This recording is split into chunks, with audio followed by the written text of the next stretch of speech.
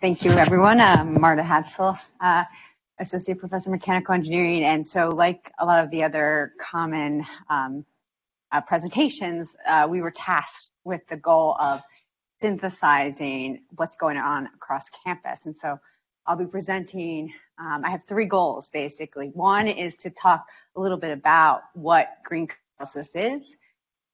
Also talk a little bit about what hard-to-abate industries means, and then highlight what is going on at Georgia Tech across campus in this space.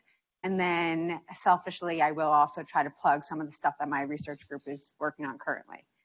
So with that, you've heard a lot of talks thus far about energy and sustainability, and so you might already know a lot about this, but and if you're working in industry or you're working at Georgia Tech or you're working in government, you are constantly hearing about this path to net zero. And the general goal is that we know that climate change is occurring, and then it's affecting our day-to-day lives. Last week, actually, I was at a very similar symposium for Materials Institute, Princeton University. And one of my panelists came from California, and he said he really understands the effects of climate change because he's had to evacuate his home 2-3 times a year due to forest fires. Right here in Atlanta, we're getting increasing rain and floods, which sometimes we can dismiss, but they are increasing the effects of climate change. And so to avoid the worst risks associated with climate change, we're going to have to cut greenhouse gases by half by 2030. So that's coming up. And then we'll have to get to net zero by 2050. And so you have all probably seen these diagrams here where we have on the y-axis gigatons of CO2. On the x-axis, you have years, and it has a breakdown of the carbon emissions by industry.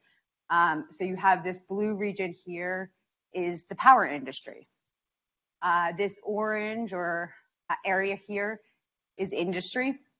This purple area here is transportation. And then this green area here is buildings.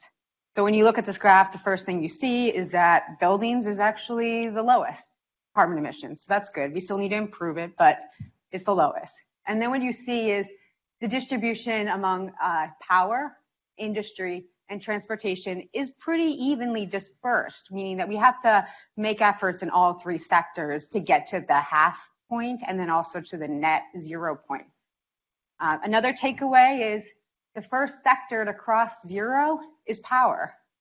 This is not surprising if you were listening to the previous speakers, because we see rapid growth in renewables and rapid deployment and cost being driven down. And so this is a great thing. You can see the amount of solar and wind is going up exponentially, and the prices are coming down. And with Juan Pablo's perovskites, that's going to continue to meet that trend. And so power industry is not an industry that's hard to abate. We kind of have pathways forward in that space. But what you can see is this industry and in transportation sectors, no matter how far you move along here, that deviation kind of stays the same. And that's kind of indicating these are our hard to abate industries. We don't have technologies or solutions today that can be implemented to quickly get us to that net zero. Actually, if you listened to Gleb's talk earlier, transportation is partially solved. We can do ground transportation, and projections suggest that 30% of our electric vehicle sales in 2030 are going to be electric. If you see here, we need it to be higher. We need it to be 60%. But aviation, air travel, that's where our transportation sector is going to have issues. But today, I just really want to focus you on this hard-to-abate industrial sector and kind of highlight the role Catalysis is going to play in trying to meet some of these needs. So with that, 35% of the global emissions today comes from making iron, steel, curing of cement, making chemicals such as fertilizers and thermoplastics. That's a lot of carbon emissions. And why is that the case? Well, we need to use process heat for all of those industries. And we need to get to temperatures above 1,000 degrees Celsius to calcine limestone, reduce iron, or steam crack hydrocarbons and hydrocarbons are essential for nearly all of our commodity chemicals and plastics and fertilizers and so forth. So that's a lot of boilers that require a lot of fossil fuels to create that heat to run those processes.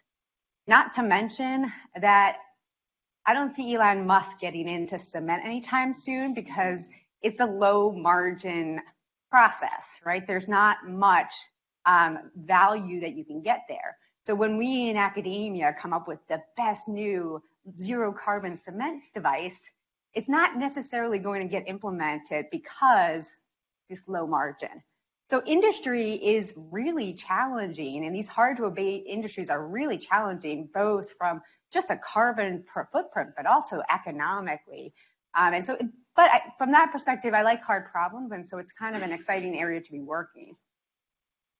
So let's talk again about circular economies. We can make a dent in that carbon emissions by going to circularity. So we talked about circular polymers. We can actually recycle cements. We can recycle steel. We can recycle even chemicals. And that in itself can help us with reduce emissions by 40%. So that's a starting point, but that's not 100%. So that maybe gets us to 2030, but how do we get to 2050? Really, it's going to be energy efficiency. It's not a surprise. You're going to need to reduce the energy consumption by 15 to 20%. So by implementing a 40% savings by circularity, and then also improving energy efficiency of processes, we can get to that net zero in industry. And so what I'm going to talk about here next is what are we doing at Georgia Tech to try to focus on this 15 to 20% efficiency that's needed in industrial processes. So my talk is not focused on separations. My research group does focus, we're kind of divided into two areas, sustainable separations and sustainable catalysis. And I'm going to focus most of this talk on the catalysis side, but separations are going to be critical for all industrial processes. Akanta did a really nice job of identifying the importance of separations for desalination. But we use separations for everything, from our refining of our petrochemicals to our separations for our pharmaceuticals. And so with all of those separation devices, historically, again, we've relied on process heat. And at Georgia Tech, we have, I think, some of the world's best separation scientists working on all of these problems.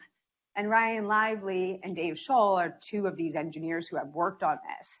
Ryan is actually the director of a DOE-sponsored EFRC, which is a center focused on basically sustainable separations. And what they've charged the field of separations to do is rethink how you use process heat to distill and fractionate these mixtures and transform those processes into ones that can focus on membranes and adsorbents. When we move to membranes, we can completely eliminate the need for any thermal separations. When moving to adsorbents, we can think about how to regenerate with much lower temperatures than the 100 degrees Celsius that is required. And so they published this really nice paper in 2016, which really broke this energy problem down. And I think it has really started a revolution in terms of industrial separations and a movement towards developing all these materials that can perform these separations. And so there's a lot of work in material science focused on designing these membranes for the various applications. Lots of startup companies coming out now because one of the major benefits with material science is you can tune at the atomic and molecular scale and get precision separations that aren't achievable just by fractionating based off of boiling temperature of mixtures. And so this has been opened up a huge avenue, both in academic research, but also in industrial companies and some growing area.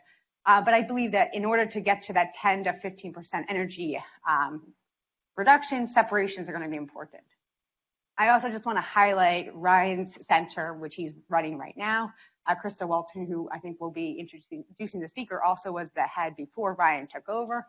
And these are their general areas that they focus on within their center. And they've been a center for about 8 years. So very successful group.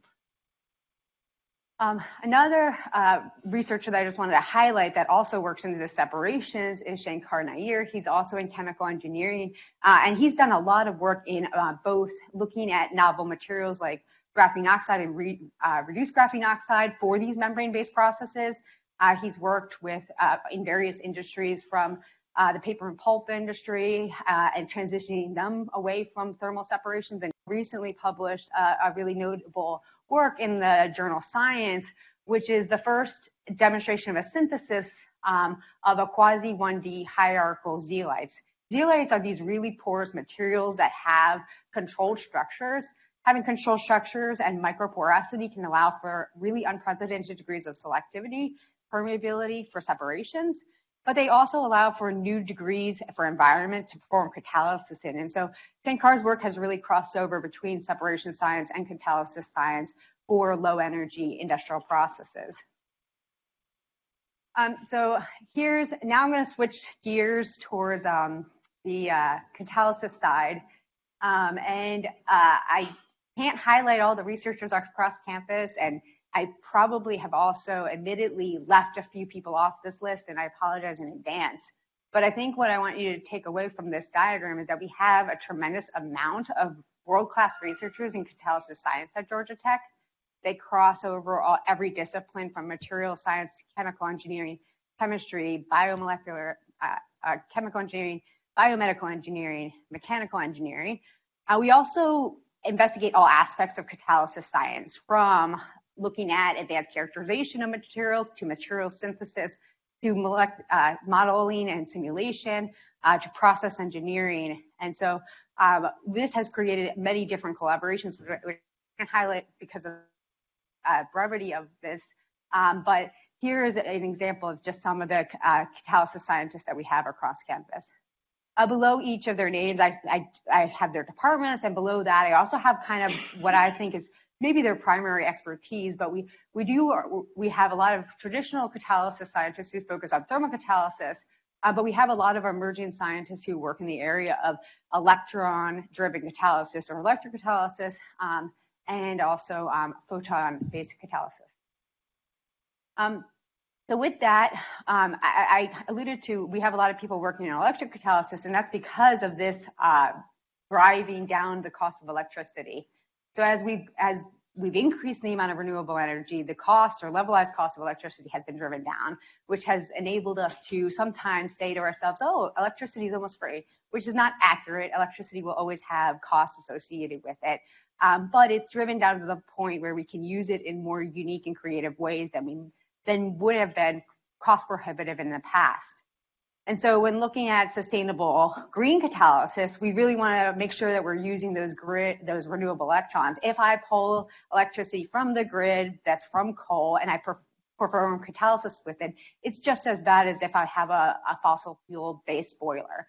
So in order for it to be green, we have to make sure we're using renewable sources. And so the most direct way to use that is to use electrocatalysis, where you bring that electron in and you have a charge transfer reaction occur and interact with a molecule that you're interested in, either performing a bond breaking or bond forming reaction. There's also photoelectrocatalysis and mechanocatalysis, which also can directly use those electrons to perform these types of reactions. There's also ways to indirectly use renewable electrons to make sure that you're getting green catalysis. And that is through joule heating. Akansha also did a really nice job of highlighting we need more work done in renewable heat production because electricity just by itself is not going to be the most useful form of energy in all aspects. And so if you can use electrons to make heat in the form of joule heating and then perform your thermal catalysis, that's also very important. And so I think we're going to see a lot of changes in just design of reactors that can create these uniform heating methods driven by electricity. And then biocatalysis is another indirect form because you can use electrons to perhaps grow, to create products like acetate to feed to microorganisms, and then the microorganisms can generate whatever product that you might find desirable. And then again, you can use directly solar with no conversion process through a process called photocatalysis. And so now I'll launch into kind of just giving a very brief overview of a few of our researchers. Essentially, Carson Sievers is a professor in chemical and biomolecular engineering. He actually did a postdoc with Chris Jones before joining the faculty. And he is one of the leading pioneers of this field called mechanocatalysis. And mechanocatalysis is essentially just a mill that you shake, and you have a catalyst in there. And because of the interactions between those catalysts, that you create regions of local hotspots. And those local hotspots can have very high temperatures and can allow for that temperature with that catalyst to break that bond that you find. So he's been doing quite a lot of work in using this process to depolymerize lignin to create compounds of interest from a bioresource. But in a collaboration that I've been able to work with him on, he and Caroline, a PhD student, have been looking at how you can create ammonia from these processes. And if you stick around till tomorrow, Caroline will be giving a talk specifically on this project. But it's a really fascinating project where they're taking a catalyst, using a ball mill, and with nitrogen, they're able to split the triple bond of nitrogen, form a nitride, and then hydrogenate it to actually make ammonia. And so she'll be giving that talk tomorrow. We also have Faisal and Sang-Soon, who come from the Department of Material Science and Engineering. They have a long-standing collaboration working on various electrocatalytic reactions for fuel cells and electrolysis cells. Here I've highlighted one of their more recent collaborations where they looked at epitaxial monolayers of platinum and interactions with graphene, and they were able to get really unprecedented degrees of stability. When we move towards these electrocatalytic systems, the cost of the system is going to be directly tied to the stability of these catalysts and how long they can last. And so being able to develop and understand at a mechanistic level how you can orient the materials so that they can be stable and operate for a long time is really important. And so through coupling theory, advanced characterization, and experiments, they were able to really show the origins of this stability was due to this platinum carbon covalent bond. And so Faisal also will be giving a talk tomorrow on some of these advanced characterization techniques that his group has pioneered at Georgia Tech. Sungwoo Lee, he's one of my collaborators within the mechanical engineering department. Hydrogen is also going to be very critical in many industries going forward, and this is one of his more recent work focused on designing electrocatalysts for hydrogen production. Specifically, he took cotton, which is very abundantly available, and developed a way to electrodeposit non-precious metal, nickel, and iron-based catalysts onto this copper, and then he was able to get rid of the cotton and have this really highly porous electrode made from just nickel and iron. And he was able to show that extremely low in our fields, we demonstrate a good catalyst is one that has low overpotential or energetic losses. And so he was able to demonstrate that not only was this a large area, high surface area electrode for splitting water made of non-precious metals, but that it also was able to have really exquisite performance in terms of energetic losses. Mei-Ling Liu is also a pioneer in the area of reversible electrochemical cells. Ideally, it would be nice to have a fuel cell and an electrolytic cell side by side. So you could basically create hydrogen when you need energy to be stored, and then you could burn that hydrogen through a fuel cell in an efficient way when you need energy. And so being able to operate energy storage and energy conversion intermittently is really important for renewable energy. Right now, we don't have fuel cells that can operate in one mode because we don't have catalysts that are durable, operating as both anodic and cathodic catalysts. And so Mei-Ling has been developing some of these catalysts, again, using low precious metals or non-precious metals, and specifically has been focusing on intermediate temperature-based solid electrolyte fuel cells. And this is one of his more recent publications in this area. But again, this is a really important thing to be able to couple energy storage, hydrogen generation with energy conversion fuel cells. And this is a very promising new direction. And then I wanted to highlight one of our theorists, A.J. Medford. He's an assistant professor in chemical and biomolecular engineering, but he has an expertise in understanding through theory how reactions occur on surfaces. but he also has expertise in machine learning and uncertainty quantification. As we design new catalysts to perform new reactions to decarbonize industry, you can't just go into the lab and do one material at a time, because that would take an infinite amount of time. And so what AJ does is he uses machine learning to help guide experiments and point us in the right direction on what are viable candidates for certain reactions.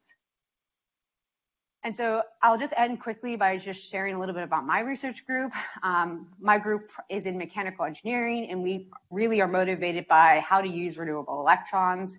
And typically, we're looking at how you can electrify processes in sustainable ways. And we work in the area of separation science, catalysis science, water treatment, and energy conversion processes. I've benefited from a very multidisciplinary research group with students in chemistry, chemical engineering, and environmental engineering, and I think that's really helped accelerate our research. But what gets me excited every day and coming to work is really this graph here, which is that there's a lot that needs to be done in industry, but what really excites me is that how can we decarbonize these two chemicals, ammonia and ethylene, because they are the largest carbon emitters of any chemical that we make globally, with their footprint being each over 300 metric tons of CO2 per year just to make these two chemicals. They're essential for everything we do, from our plastics to our food. Nearly all the nitrogen that's in your body comes from ammonia that's manufactured through this process. And so what we're trying to do is develop these green catalysts for ammonia production. And we're looking at how you can do this at ambient temperature and ambient pressure, and specifically trying to unravel how, when we lower the temperature, these different crystalline phases affect our transformations.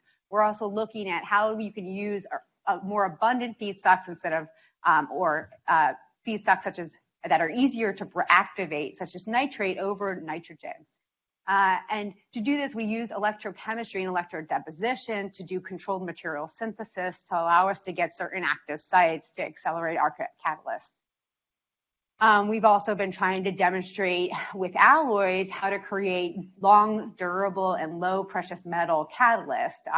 We've been able to demonstrate that with disordered copper and palladium, we get very variable product distributions, but through creating these very highly ordered alloys, that we can get really stable performance over hundreds of hours for ammonia production. And then the second thing that I'm really interested in is combining reaction and separations for carbon capture and sequestration. Right now, we capture carbon dioxide, and we don't know what to do with it. It doesn't make sense to do carbon capture unless you can do something with CO2. And so what we're looking at is actually combining capture technologies that take CO2 out of the atmosphere, convert it into an aqueous phase bicarbonate, and looking at doing bicarbonate-based catalysis to make products. And specifically, we've been trying to make products like ethylene through this electrocatalytic process. And we're still quite low, but we're reaching a 10% conversion efficiency. That means that 10% of our electrons go directly to making ethylene. Actually, right now, we're mostly making carbon monoxide, but this still right now is the highest that has been demonstrated in literature. And so we think that we can make advances, especially through tuning the catalyst, to get higher selectivity for ethylene. And so with that, I just want to acknowledge my funding agencies and my students, and I'm happy to answer a question before the break.